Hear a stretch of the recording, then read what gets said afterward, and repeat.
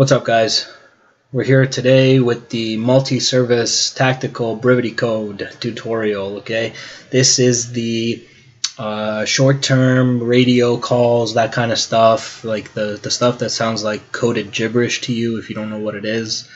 We're going to be breaking down some of that stuff.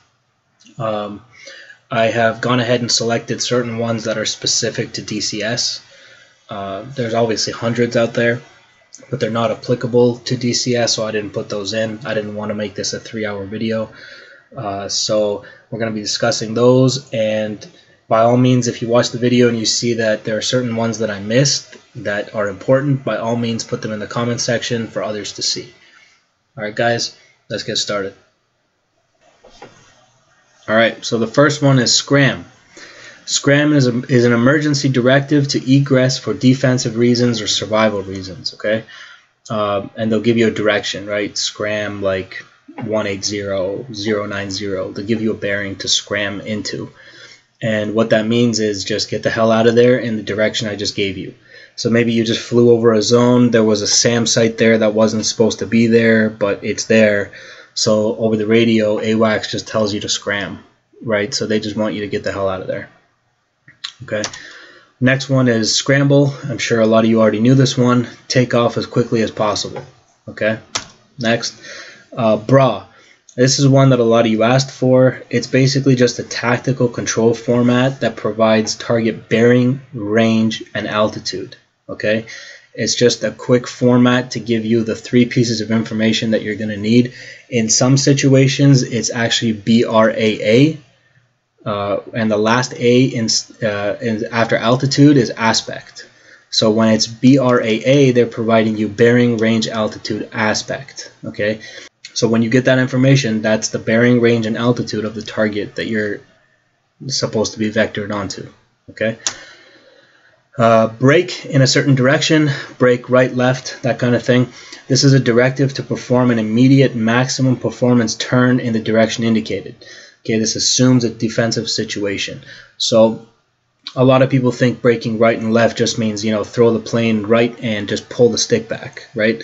And in reality, it's an immediate maximum performance turn. So this requires you to know the specifics of your plane and what it can do, and with the payload that you have selected, what is the maximum performance turn that the plane can currently execute. Okay, and based on that information, you can brake right or left. It's not as simple as just throwing the plane right and pulling the stick back. Okay. Holding hands, aircraft in visual formation. All right, it's pretty easy. As long as you can see him, you're holding hands. Home plate. This is your home airfield. If you are operating out of Dhofra Air Force Base in the Persian Gulf map, Dhofra Air Force Base is your home airfield, okay, is your home plate. And mother. Mother is used to describe the carrier from which you took off. Ray gun. A ray gun indicates a radar lock-on to unknown aircraft and is a request for a buddy spike. Okay, before we talk about this one, let's talk about what a buddy spike is. A buddy spike is a friendly aircraft air-to-air indication on radar warning receiver to be followed by a position, heading, or altitude. Okay, so let's sum this up.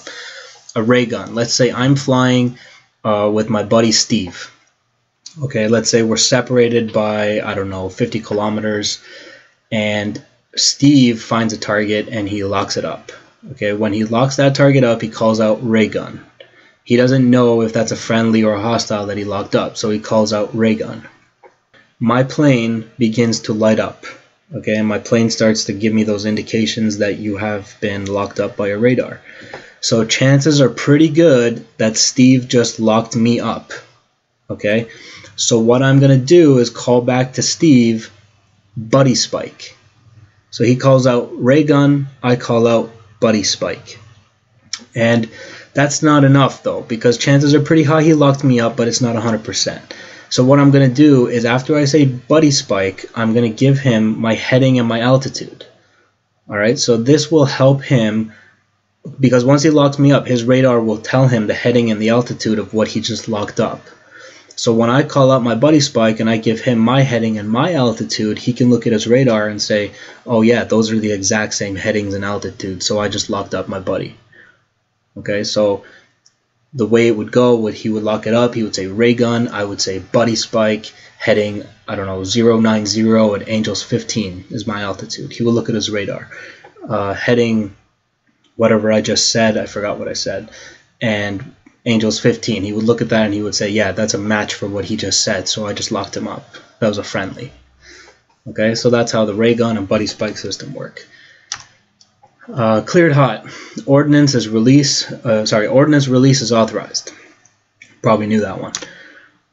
Continue. Continue is a preset maneuver, does not imply clearance to engage or expend ordnance. So when it says continue a preset maneuver, that is you having already spoken to whoever called in. This is mostly like an airstrike situation. Whoever called in the airstrike, they obviously set it up for you. They gave you grids, they gave you friendly positions, target elevation, all that stuff. So it's a preset maneuver. You already know what you're doing. You're set up and you're inbound. And you call it in, you say, hey, like 30 seconds before, like, you know, I'm in a position to drop the bombs, and he'll say continue. Continue means keep doing what you're doing, but you're still not cleared hot to drop that ordnance. Just keep coming, you know. And then in the last like little bit, like the last 20-15 seconds, maybe even a little sooner, he'll give you the cleared hot indication, saying that weapons release is authorized. Continue dry, ordnance release is not authorized. So maybe he called in an airstrike, he's kind of not sure if there's friendlies in that area, he's still working on it, and he tells you to continue, like keep coming, don't stop, but you're dry, which means you're gonna come in without ordnance release. And in the last second, if he figures out that the friendlies are out of there and you're good, he'll give you the cleared hot indication. Feet wet or dry, flying over water or land. Alright, that's pretty simple. Next page is going to be Cyclops. Okay, this is any unarmed aerial vehicle. The reason it's called a Cyclops is because they have this one camera at the bottom with this big lens, looks like one eye. It's called a Cyclops. Okay, any unmanned aerial vehicle. Hook, right or left. This is a directive to perform an in-place 180-degree turn. So if you are flying true north at 000 and you're given a directive to hook right, that means you will bank to the right and you will do a 180-degree turn. So when you're finished, you will be bearing 180 because you were 000 when you started. Okay, so it is a directive to perform an in-place 180-degree turn in the direction that you were given. Merge. This is information that friendlies and targets have arrived in the same visual arena. So, you know, when you do those dogfights and the guy zooms past you and you got eyes on him, you've merged. Alright, it's pretty simple. Okay, so next we will talk about the bullseye. Okay, very rough explanation of bullseye. This is an established point from which the position of an object can be referenced. All right, it is a pre-established point, probably in the mission briefing, and it is like this. So like this is a bullseye I've placed over Dubai International Airport, over the city of Dubai. Using this, we can reference different positions and enemy hostiles in the area. So you can see that it's divided 360, 90, 180, 270. Okay, so how would you use this? Let's go to the next one here. Let's say somebody called in a bogey bearing 045, range 60 miles at angels 12. So that's your bullseye indicator. That puts that plane right here. Okay, let's say that these red ones are each 20 miles distance, let's say, each one of these. So 20, 40, 60 miles at 045. This is technically also 000 or 360, and this is 90. In between these 2 points is 045. So that's where he would be, somewhere between these 2 points, and it's 60 miles. So you go 20, 40, 60 miles at angels 12, so his altitude is 12,000 feet. So using this information, knowing what this preset point was, that's obviously very important, you could extrapolate a general position at which you could find this hostile target. Okay, so that's basically what bullseye is. Moving on, bug out is a separation from that particular engagement, attack, or operation with no intent or direction to return or re-engage. All right, so let's say we're flying. I got my wingman. He's, I don't know, bingo fuel. He has no ordnance left. He's got no bombs. There's still one more target. I got bombs. I'm going to say, hey, buddy, bug out. Okay, just get the hell out of here. I'm going to drop this bomb, and then I'll just come myself. So I'm basically just telling him to get out of here. Don't come back. Bug out. Okay?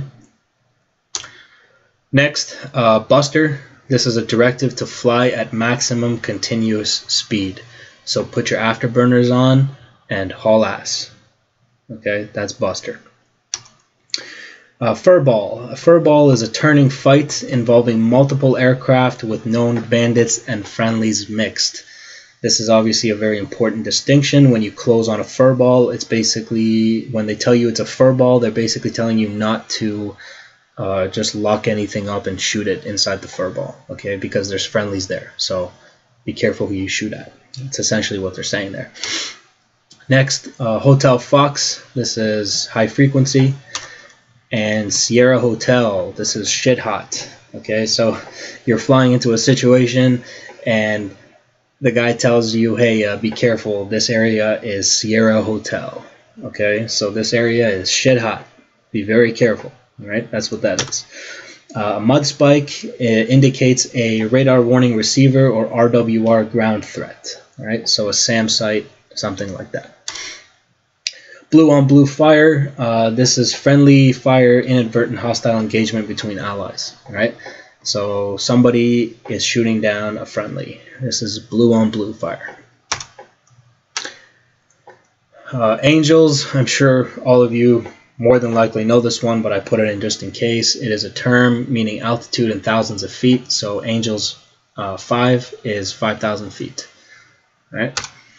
Bandit. A bandit is an aircraft identified as enemy, okay, in accordance with theater ID criteria. So whatever area you're in, let's say you're flying over Iraq. If you find an Iraqi MiG, he is a bandit. All right. If you find a Russian plane, he is not a bandit because you're not supposed to be engaging Russian planes, let's just say. So the Iraqi is a bandit, the Russian is not. Okay. A bogey is a radar or visual air contact whose identity is unknown. So it's an important distinction. A bogey can possibly be a friendly. All right, you don't know what he is. So until he's identified as a bandit, don't engage him. All right. Next, bent, system indicated, is inoperative. So let's say I got into a dogfight, I got hit by a missile, but I'm still flying. I'm bugging out, so I'm getting out of there, and I call it out. I say, hey, my radar's bent. All right, my radar is inoperative. I can't see anything. I'm flying blind. Okay, that's what bent is. System is inoperative. Whatever system, right? It might be, I don't know, hydraulics. Hydraulics are bent, right? Doesn't necessarily apply to radar. I just use that as an example. Bingo is the minimum fuel state needed for aircraft to return to base. I am bingo fuel. I'm sure you've heard that several times. Bogey dope, request for target information. You heard this when the pilot asks for AWACS, calls up AWACS and says, hey, give me a bogey dope. All right. The AWACS will respond with something we heard about a little bit earlier, a BRA. Okay.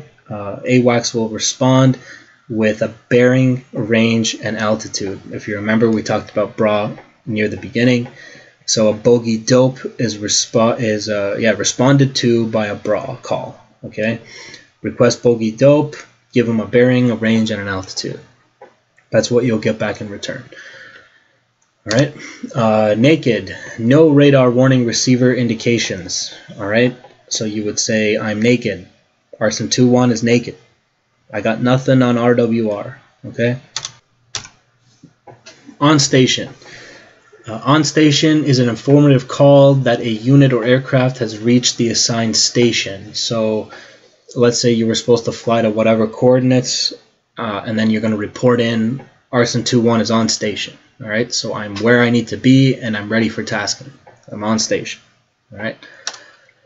Padlocked. This is an informative call indicating air crew cannot take eyes off of an aircraft or a surface position without risk of losing tally or visual. Okay, so if I take my eyes off this guy, we're probably not going to find him again. All right, so you would say, they would call you, they would say like, hey, I need you to go to this position, right? Fly to this grid coordinate. You would say, negative, I'm padlocked on a target, right? So I would do what you're saying, but if I take my eyes off this target, we're not going to find it again. Okay, so I'm padlocked. Popeye. This is flying in clouds or area of reduced visibility. Arson 2-1 is Popeye. All right, so I don't have very good visibility. Retrograde. This is a directive to withdraw from present position or area of operation in response to a threat. Okay, that pretty much sums that up. It's pretty simple. Directive to withdraw. A ripple. This is specific to bombs, 2 or more munitions released or fired in close succession. So you would put like on some of the Russian planes, it's in seconds. So you would put a 1 second ripple between the bombs. So the release from the pylons of the aircraft is 1 second. So it would drop one bomb, wait 1 second, drop a second bomb. On the Hornet, it's displayed, the ripple is displayed in feet. So you can set it up that I want a 300-foot ripple. Okay, so the plane would drop the bomb in 300 feet intervals. It's called ripple. Saunter is the fly at best endurance. So whatever the best endurance in terms of fuel burning for your engines based on your specific plane, it's called a saunter. Separate. This is to leave a specific engagement.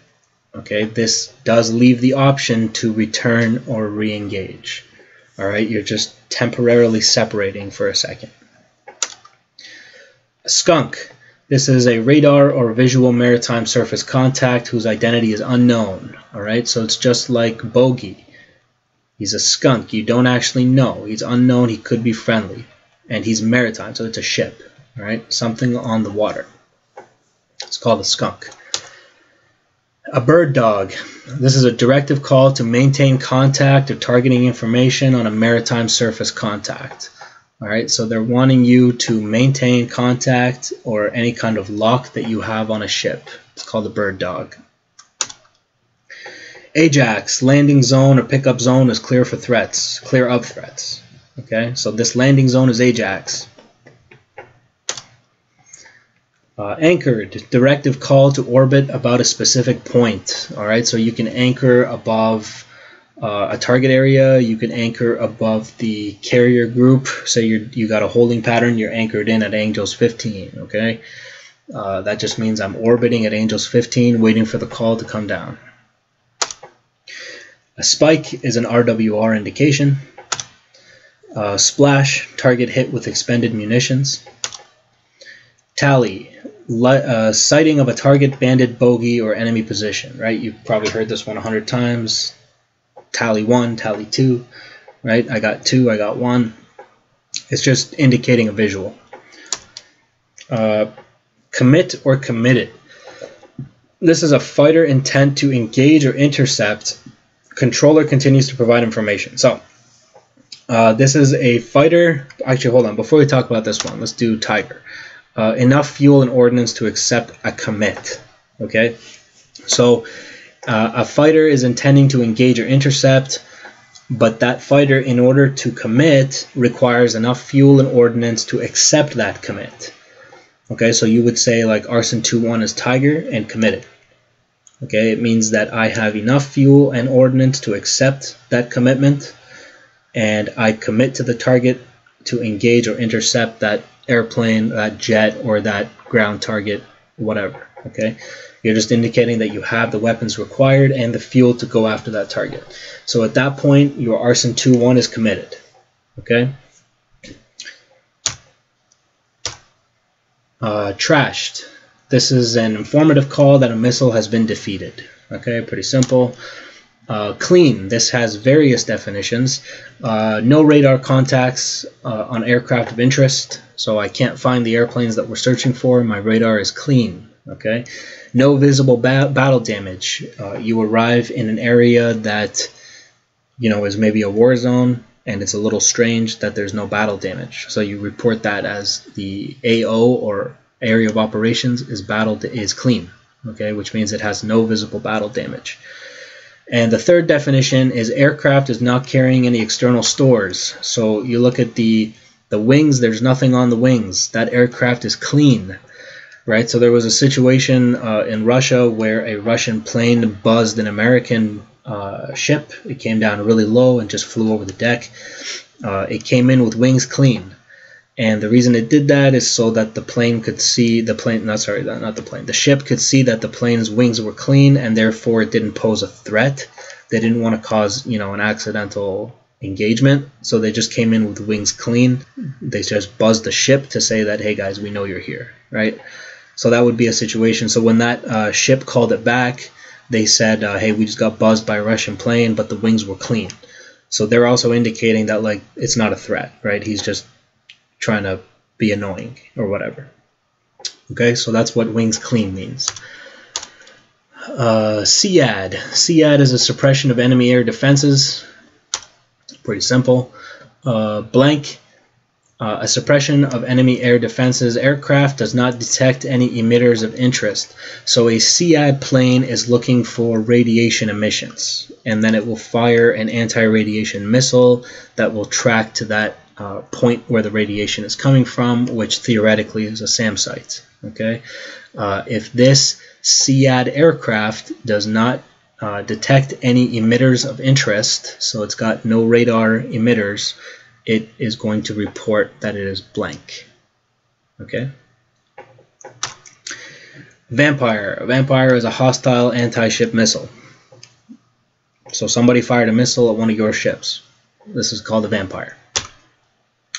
Weeds indicates that fixed wing aircraft are operating below 2,000 feet above ground level. So when you hear it, we're in the weeds, right? Arson 2-1 is in the weeds. That means that I'm flying below 2,000 feet, right? What luck is a request for results of mission or tasks. Also, it's called a BDA, or a battle damage assessment. So you would come in for a bomb run. You'd have ground targets there, and friendlies that hopefully have eyes on that target who would have called in the airstrike. You come in for an airstrike, you drop your bombs. As you fly off, you request a BDA, or you say what luck. Okay, and they will tell you. I like to use the BDA. I like to say Arson 2-1 requesting BDA, or battle damage assessment, and they would give you a score out of 100. Okay, so let's say your target was 2 tanks. Let's say you dropped your bombs and you got both the tanks.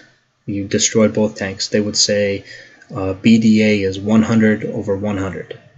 So you got both of them. Let's say you only destroyed one tank and the other one is totally fine. Your BDA is 50 over 100. Alright? So that's what luck and BDA, battle damage assessment. Wilco, will comply, right? Pretty simple. Winchester, this one's interesting. It's a no ordnance remaining, or can be used to refer to specific types of ordnance or all ordnance. So this one's a little subjective, I guess you could say. I think it refers to a specific target, and if you have the ordnance to go after that target. Alright, so if you have ground targets that you're trying to bomb, you're out of bombs, you still have missiles though for planes, and they try to task you onto destroying another target on the ground, you would say that you're Winchester.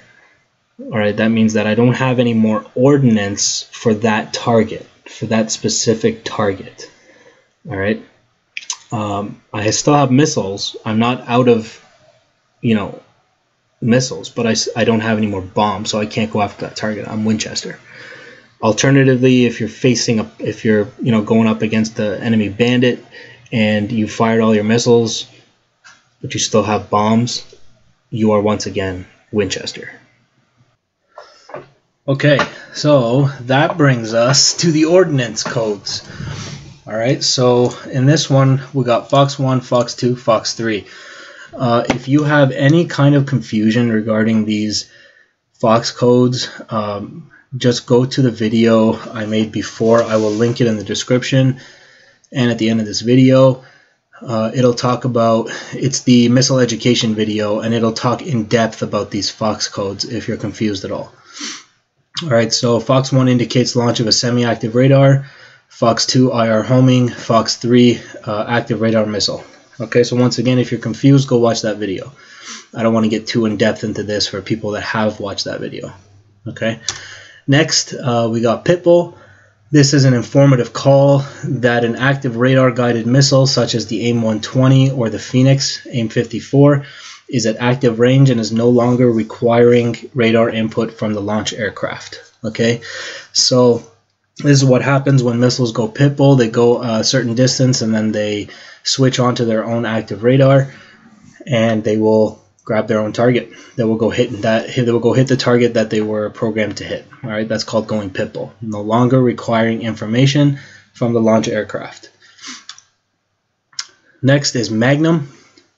Magnum is what you would call out if you launched an anti-radiation missile, okay, such as a HARM or an AGM-122 sidearm. You would see the sidearm on the Harrier. If any of you have that module, it has the AGM-122. These are anti-radiation missiles, so they find radiation emitting from a SAM site and they go to the source and they hit it. Okay, this is called Magnum.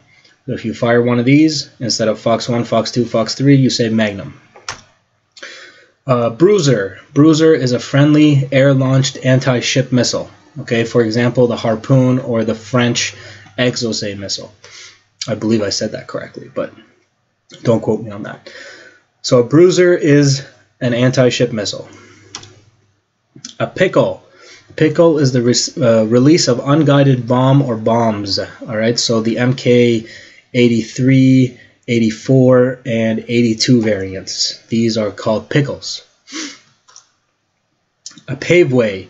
Paveway is the release of a laser-guided bomb, okay, such as the GBU series, GBU 16s, all that stuff. Those are laser-guided bombs. You would indicate Paveway, firing one of those. A Greyhound. Greyhound is a friendly ground attack cruise missile called the Greyhound. Arizona. Arizona is an indication that you no longer have any more anti-radiation missiles. Okay, no more ordnance remaining. Remember, anti-radiation was the HARM or the AGM-122 sidearm. So if you don't have any more of those, you call out Arizona. Next, rifle. This is the firing of a air-to-ground missile. So a Maverick would be a rifle. Okay, it is not an anti-radiation. It's using onboard guidance to hit its target. This is called a rifle. Mad Dog. This is an interesting one. This is the launch of a friendly active radar homing missile such as the AIM-120 without radar guidance. This is very important. Without radar guidance. From the launch aircraft, the missile will rely on its own radar to find a target and will generally track the first target it sees. Okay, so an example of this would be, let's say I was flying the F-15, I switch to my AIM-120, I click Alt-W for launch authorization override, and I just fire the missile without any lock on anything. The missile, once it has been fired, will just automatically pick up the first target it sees. It doesn't care if it's friendly or hostile. That's why it's called a Mad Dog. All right? If somebody calls out Mad Dog, stay the hell away from this guy. Okay? Stay out of his way, because that missile will track you. It does not care if you're friendly or hostile. So if you've launched an AIM-120 like that, you call out Mad Dog. You don't call out Fox 3. Mad Dog. All right? Duck. Duck is a tactical air launch decoy. Okay, what is a TALD, I believe is how it's pronounced, or a TALD? The TALDs were used in great success during Operation Desert Storm in 1991. More than 100 were launched on the opening night of the war. This prompted the Iraqi air defenses to activate many of its radars. most of which were then destroyed by anti-radiation missiles. So you would fire one of these, the radars would turn on thinking that it's like a cruise missile or something, try to shoot it down, and then you would fire the harm missiles or the sidearms, and these would track the radiation sources of the radars of the SAM sites, and they would destroy them. So it's essentially a decoy. And I believe that we will be getting it on the Hornet with some of the later releases coming up. I believe they said they were going to add one of these decoys onto the capabilities of the Hornet. Okay, so it's called a duck. So dropping one of these, Fox 1, Fox 2, Fox 3, you would say duck. Alright, and that brings us to the end of our multi-service tactical Brevity codes. Alright, so that was the general stuff you would need for DCS. If, like I said in the beginning, if there's anything I forgot, by all means put it in the comment section for others to see. Thanks for watching, and I hope you found this helpful. See you next time.